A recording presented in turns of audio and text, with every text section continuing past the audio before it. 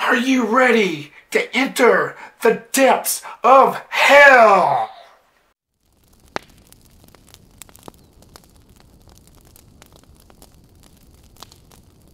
What's going on, guys, and welcome to another Reputation video. Hellfest is directed by Gregory Plotkin and stars Amy Forsyth, Bex Taylor-Klaus, and Rain Edwards. It's all about this psychopath who terrorizes these teenagers that goes to this horror theme park. He kills people, but everybody thinks that he's a part of the crew.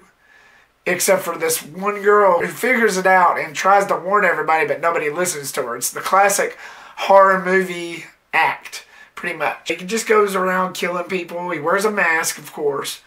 And it's your basic slasher type film. This movie was right up my alley. Like I said many times in my other videos before, I miss the slasher age.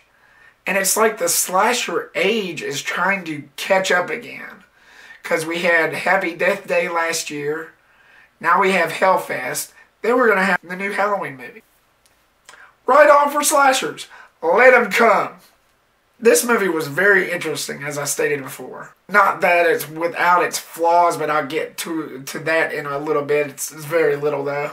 The editing by Gregory Plotkin, who also directed it, and David Eden was done pretty good. It wasn't too choppy. It was done just right. It wasn't like them saying, hey, film something over there, and then cut. Film something over there. No, and then cut. No. It wasn't like that. It wasn't like real fast cuts or anything. It was done just perfectly. The writing by Seth M. Sherwood, Blair Butler, and Akela Cooper was done really good. It wasn't cheesy. It wasn't like soap opera-ish or anything like that. The story was concise. Like I said, it's just all about this serial killer who nobody suspects because everybody thinks that he's a part of this Hellfest crew. And he just kills people and makes other people think that everything's fake. At one point in the movie, he actually stabs somebody right in front of the main character. I mean, I'm not ruining anything for you because it shows that in the trailer. That's how creepy this movie is. That's the vibe that I got. Gregory Plotkin's direction was done pretty well.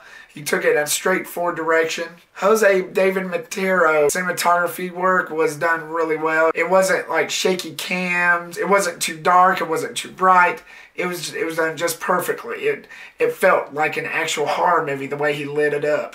It just had a really creepy vibe. It just seems like something that could actually happen in real life. Because it wasn't little Asian ghosts or somebody rising from the dead. It wasn't zombies, although the producers of this movie are the same producers that works on The Walking Dead. So a little trivia fact there. It felt real, and that's what I like. Horror movies that feel real are usually slashers. Don't have many of those around anymore. It's a shame.